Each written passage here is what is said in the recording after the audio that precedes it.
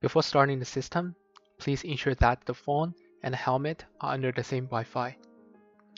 If the app shows not calibrated, don't worry. Simply detach the IMU housing and move it in an 8S-shaped pattern. This will calibrate the magnetometer within the IMU. Once your app shows calibrated, you are good to go. Next, I'll demonstrate how the FSR matrix can estimate the impact location and magnitude. As you can see, I stroke the front of the helmet.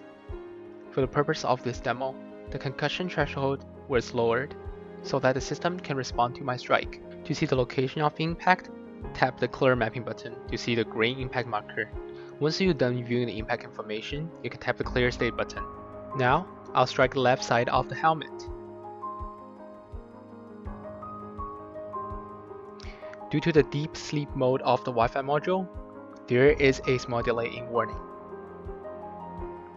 Once again, you can check the location and clear the state.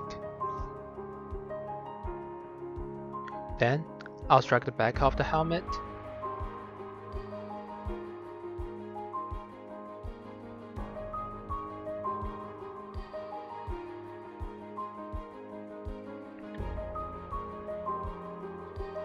Again, the app updates the new impact location. Finally, I'll strike the back right zone of the helmet.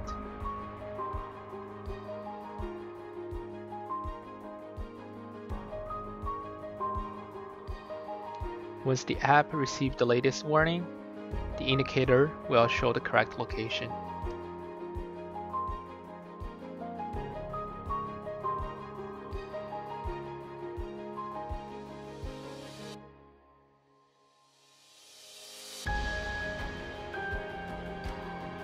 In this next segment, I'll demonstrate how the system detects rotational acceleration. First, I created a yaw rotation. As you can see, the alpha term on the app consists of roll, pitch, and yaw. In this case, the yaw acceleration is 7.3 radian per second squared. Meanwhile, the color mapping shows the weight of the helmet, which is at the top of the head.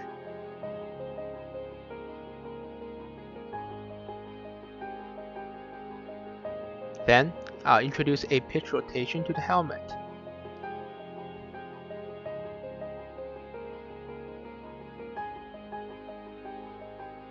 For this instance, the pitch acceleration is 3.43 radian per second squared.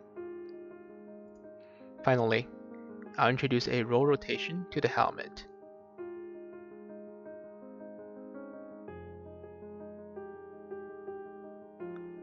A roll acceleration of 3.08 radian per second squared was detected.